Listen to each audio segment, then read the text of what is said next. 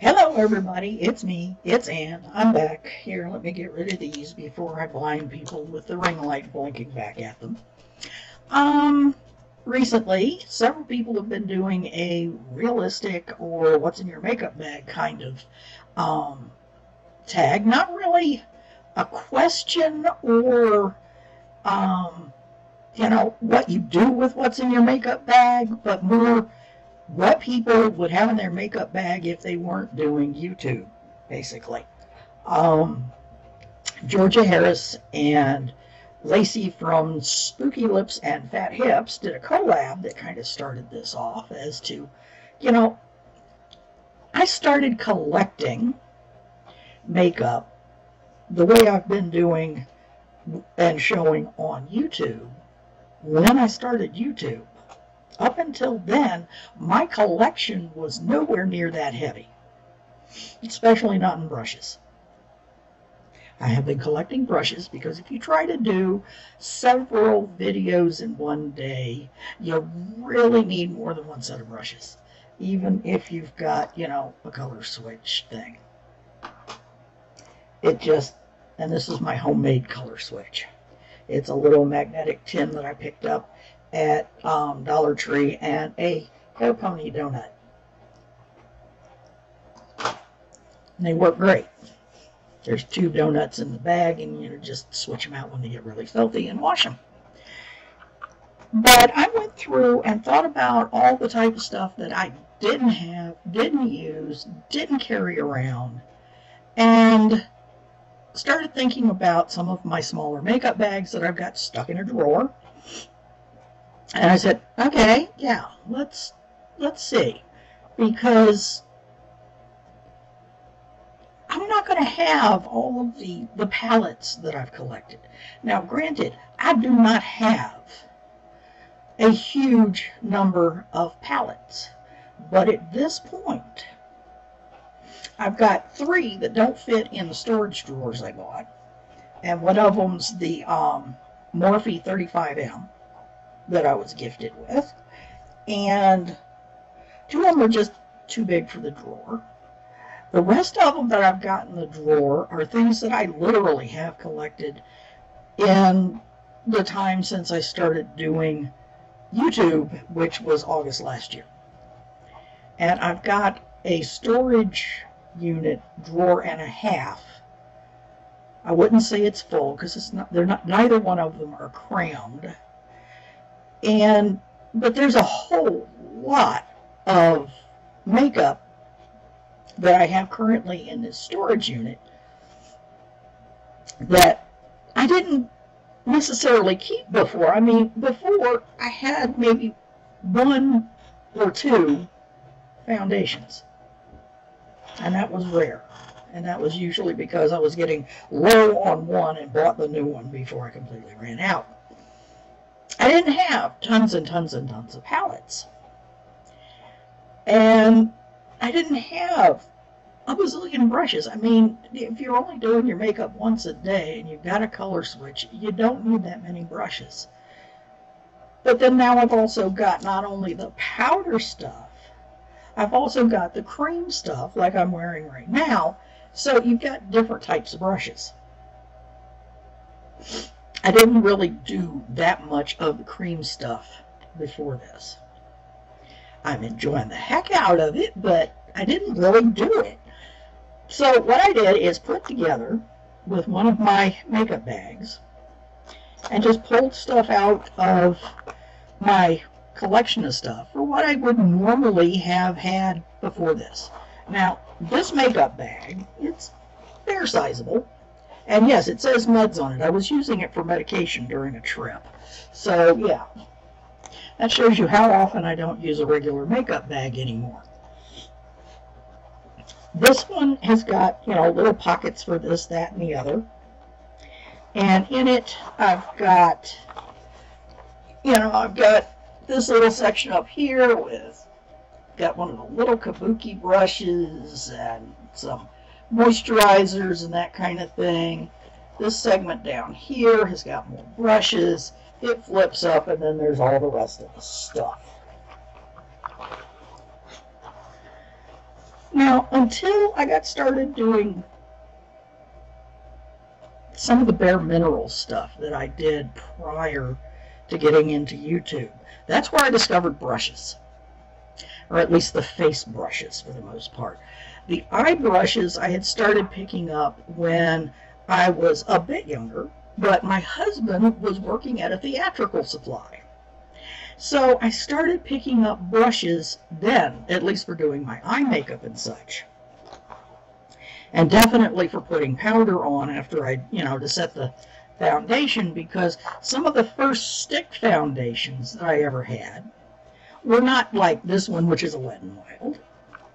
Some of my first stick foundations were Mayron and Benai, and because I found I love the stick foundations, and I was actually able to find a better match in those cream stick foundations because of the yellow undertones in this very pale skin. So, yeah, I had the professional theater makeup artist do my matchup, but I got in the habit of carrying a stick foundation, which is why this is in here. The other type of quote-unquote foundation I would have had is something like this. This is the e.l.f. Basically, it's a BB cream. It's a tinted moisturizer. It's got SPF 20, aloe cucumber, vitamin A, C, and E, just a bare tan, sort of a little tint to it. You don't really even see it much. And it's like, okay, but it's got a little sunscreen in it. It evens your skin tone out a little bit. As far as I was concerned, that was plenty. It's like, I was good with it. And then I'd have my little powder compact. This is again a little e.l.f. And try not to kill you with the mirror. But, powder, little puff. This one's a little sponge instead of the little velour thing. Basic powder compact. Little blush. Well, this one was listed as a blush, but I use it for a bronzer because I'm pale and it's brown. Couple of eye pencils, one with a sharpener. And, this one, it's like in the brown, I used it as both eye pencil and brow pencil. And I've got a little brush in here that's got the spoolie on it. That's part of my little brush collection. A mascara. This one's the e.l.f., but a mascara. Concealer in case I had any spots. And it's like, this is the Wet n Wild. I've had the e.l.f. concealer. I've had, whatever was handy. The lipstick collection was real slim.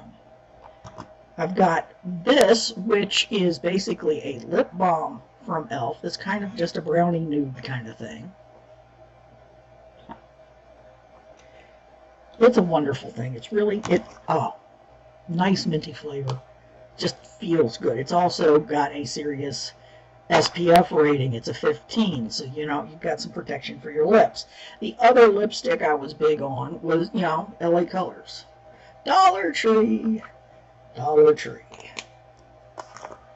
Now, I didn't, sculpting and doing the contours and all that, I didn't think about it unless I was actually going on stage, which I have been.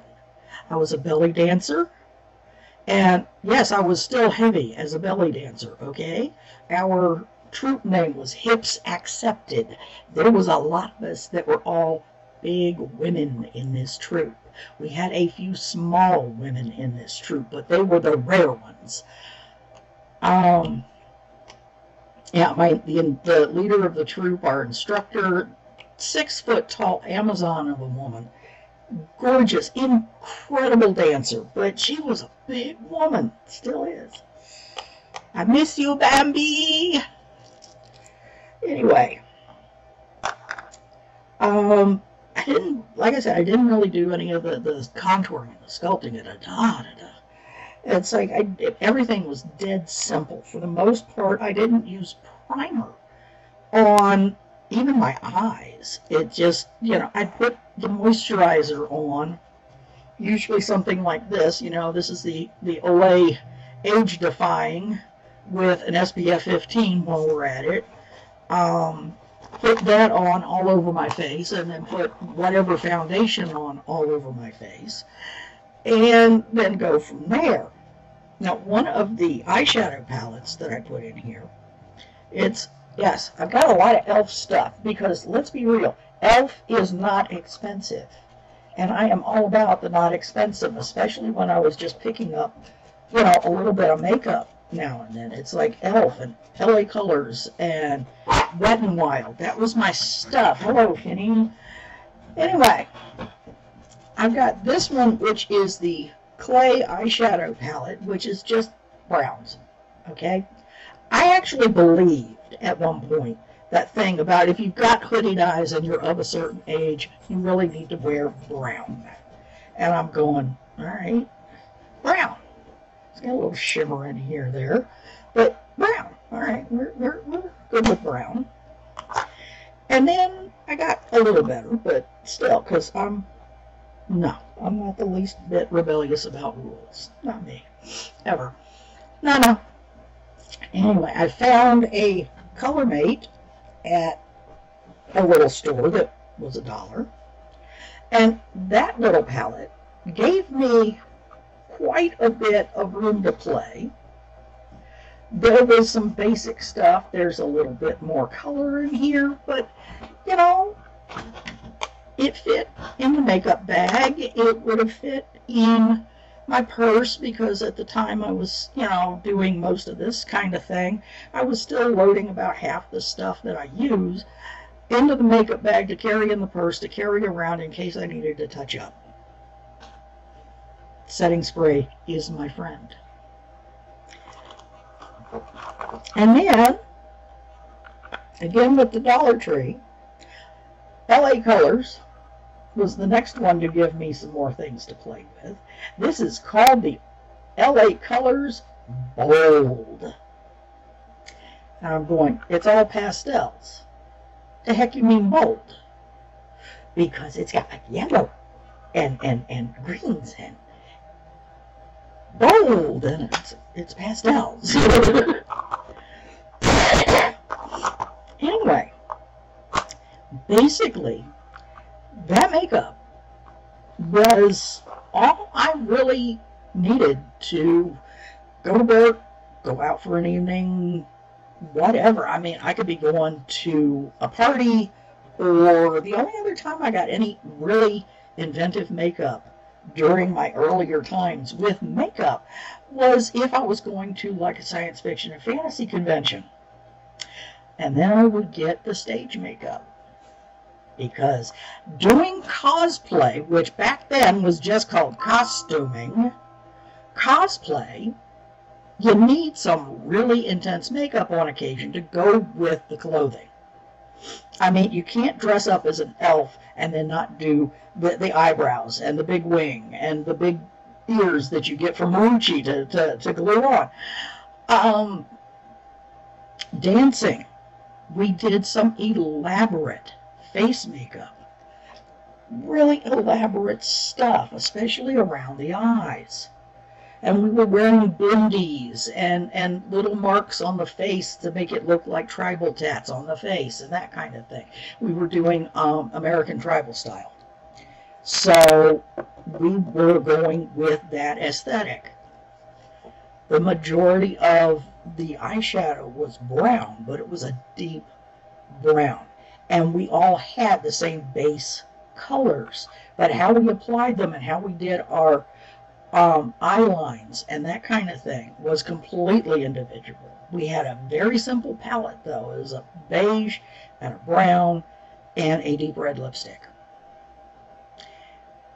And once you get started, though, because you could take that eye line and go way down under here and do things under here and do a real thick eye line way out here and put little dots here and there, that kind of stuff. I mean, if you've ever looked at Mistress of the Dark Elvira up close and personal in the face, if you look at her lower eye line, it comes nowhere near her actual eyes.